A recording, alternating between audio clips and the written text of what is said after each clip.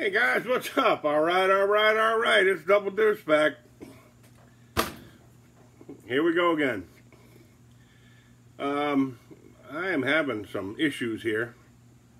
I think one is internal, and 2 was carburetor settings, 3 the timing was out. So I'm going to go over that stuff with you guys today. And but I do want to show you something when you watch this carburetor right here. Watch what happens. We'll start switch here.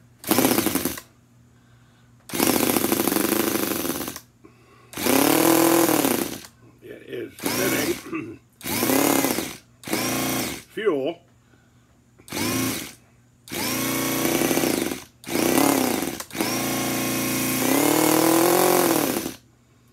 Back through the carb, which tells me that a valve is not sealed or something's going on in there. The timing was off by 1 tooth on the one head here. The carburetor settings they were all whacked out, and so I'm going to go over that now, and I'm going to go over a couple of cool features that I do like about this kit. And so here we go, guys. Grab your favorite smoked beverage, popcorn, and hang out with me today. Okay, here we go. First, we're going to do the timing. Let me see. It is close. Now, I had to get on the Toyan engine website.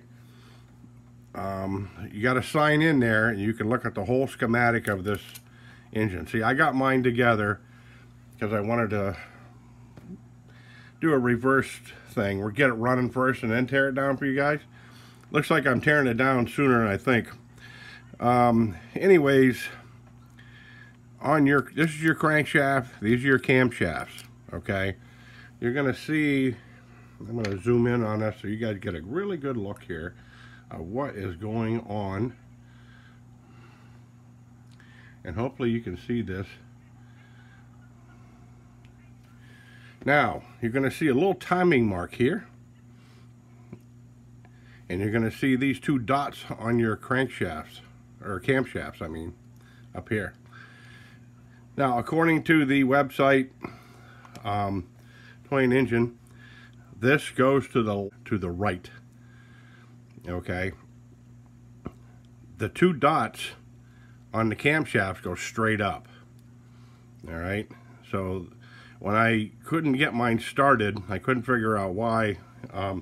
Between the carbs being out of whack as adjustment wise and the timing belt, this cam was over here. This button, the little mark was way over here. So I had taken the bottom, it's just an idler pulley here. This is your crankshaft, like I say, cam. I just undid this, it turned this back, and it started right up. Now, another thing that I am dealing with is leakage. My God, this thing just pukes everywhere.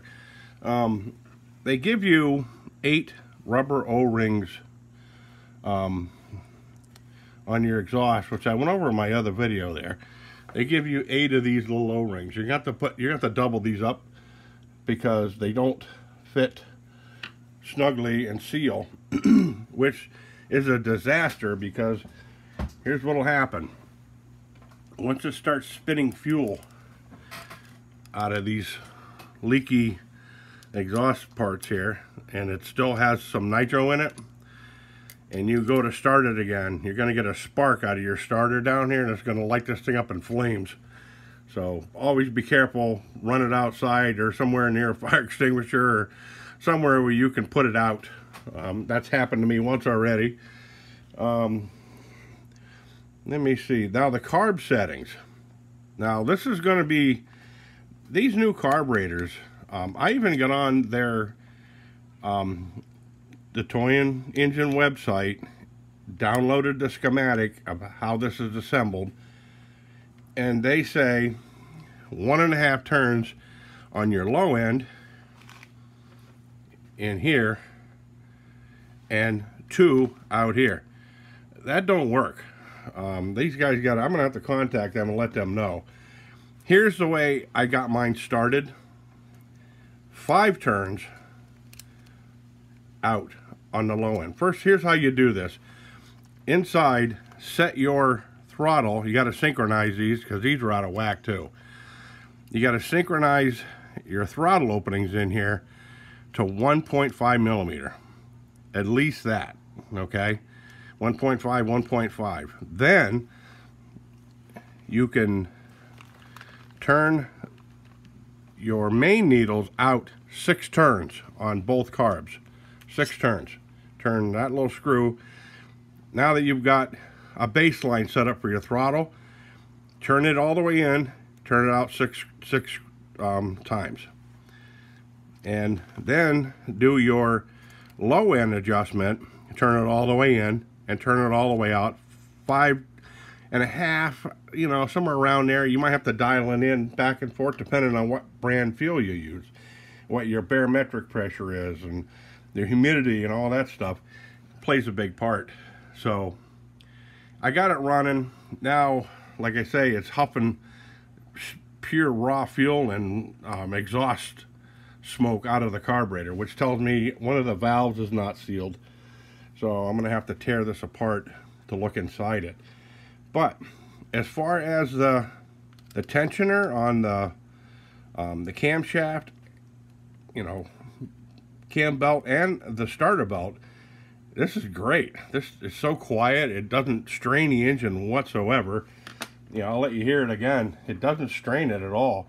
It just turns it right over.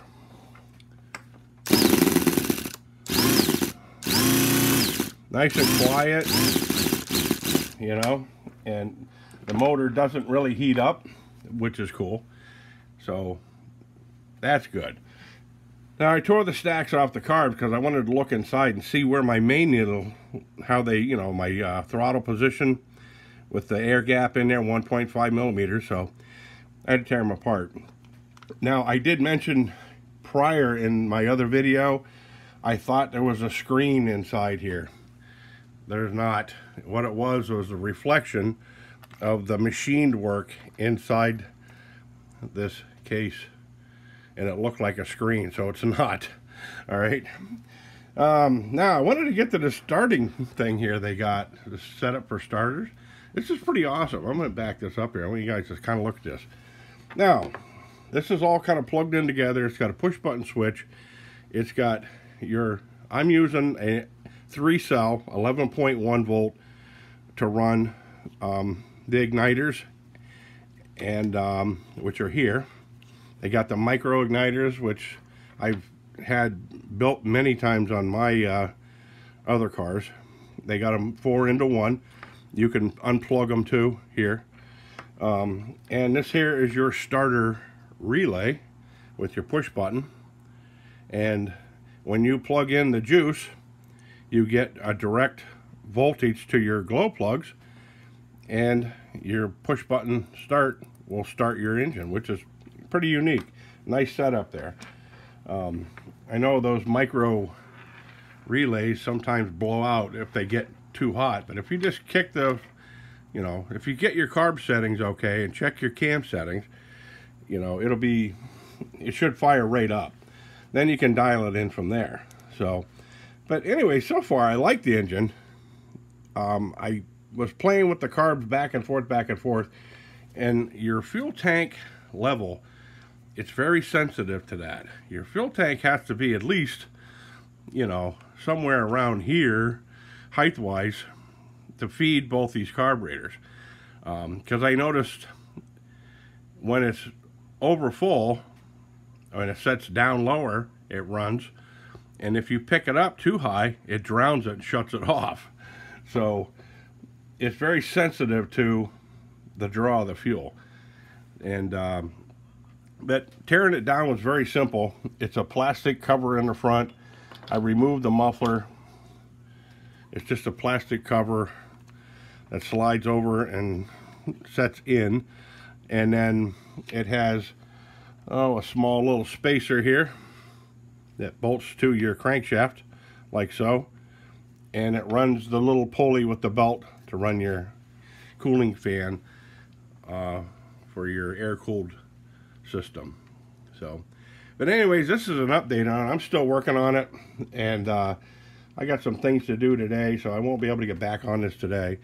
And like I say, I just wanted to give you guys an update of the engine, and I think it's not revving because it's getting blow-by through one of the valves here, and it seems like no matter how I tweak those carbs, it you know, it would try to rev it, and it would, you could hear the resistance inside the engine where it was just pushing the charge back out. So, but anyways, guys, usually I get my engines and kits and all that, and this one I wanted to do as a complete unit just to see, because I've had a lot of questions on, I can't get mine running. I bought the complete unit and it's already assembled, I can't get it running. Well, now that I have ventured into this, I can see why. Because the carburetor settings, around 5 on your low side, 6 on your high side, you can tweak them from there. If you have any blow-by in here, you're gonna have to tear things apart and check your timing. Make sure these two little nubs here are, these two little dots are straight up, and your other dot here is here. So if you look at it, there, up, up. So, all right, guys. Now, my earlier videos there, I showed you it was huffing some exhaust gases and spitting fuel out really bad. And I noticed when I first started it, I always try to do a temperature check on the engine itself. The engine was relatively all the same temperature except this head right here, and the valve cover was extremely warming up fast. I couldn't figure it out. So I tore it down, and on my last video I said there's got to be something internally wrong on this side. And so like I said before, I will be tearing it apart. Okay, I got both of the rocker covers off, valve covers, whatever you want to call them. And now this is the side that seems to be running okay. And you see there's lots of grease still on there from the factory. They really packed it up pretty nice. And this was the normal temperature side. Now, we'll look at the abnormal temperature side. What do you see there? That grease turned to liquid, and it just ran out like water, which tells me that there's a exhaust valve problem here somewhere, because it got really hot. And if it was an intake problem, then it would just spitter and sputter. But being that it's firing and the exhaust valve opens, that tells me that hot exhaust gas is coming right into here to one of these two valves. So it's blowing in here, and once it pressurizes this, it goes back through the intake because it gets sucked through everything down here and in here. So that's why it was huffing exhaust gases out of this. So I'm going to tear this cylinder head off, and I'm glad I already figured out the timing and all that stuff. One thing I did want to mention, I thought it was odd that this thing leaked so much, but I thought that there was only one crankcase relief nipple, but there is two. There's one over here hidden. It was kind of hidden behind the starter wire over here. And so this expels all the extra oil out of the crankcase that lubricates the crankshaft. And anyways, I thought I had it under control over here, but I couldn't figure out where it was coming from here. So I need to double the gaskets up on the headers, and I need to run two tubes off the crankcase into a drain system where it'll actually work, you know. So that was part of that problem. So anyways, I didn't think I was going to get a video back up today because I had so many things to do. Well, I started doing them, and of course my life, it you know, it wasn't for bad luck, I wouldn't have any. In the middle of everything, my truck blew a brake line. So I had to laugh about it, you know. It's funny when you're at the most stressful time in your life, one little thing like that, it just like almost wants to put you over the edge. So it was kind of like that movie Money Pit, when the tub fell through the floor with Tom Hanks, and he just hysterically laughed. That's what I did. And I said, no, I'm going to go home and play with the engine. So that's what I'm doing right now. And I wanted to put that video up about this here. So I got to tear this cylinder head off and tear the valves out to try to see what's going on here, because that's not normal. You should not have fuel in the top of your cylinder head on one side and grease, which is normal, on the other side. So we got a problem over here. So I'm going to figure it out, and I'll contact them to go from there. Now, it is a good engine, don't get me wrong, but I'm glad that I went down this road. I'm glad I got an assembled kit, because when I put an engine together, a lot of people out there think that, oh, I get the perfect versions from them. No, I put them together. I've only had one or two engines that were complete that I got from them. And so this is not a Toyan engine problem. It's an assembly problem. So whoever put this stuff together either missed something, you know, when they're banging these out, things fall out of them, you know. And so the engine itself is a really good engine. It's just, once it would not rev, I could figure out that it was something over on this side of the engine was holding that side back from revving up. And you can hear the thing straining. It's like having dual exhaust on your car and somebody stuffs a potato in one of your tailpipes. You know, one bank ain't gonna breathe like the other one is, you know. And so I figured that out between the heat problem and the way it was running. I know there's something wrong in here, and I will try to figure it out, and I'll try to put that on my next video. So alright, loved all. Like, share, subscribe if you want, and I will catch you later, man. Adios.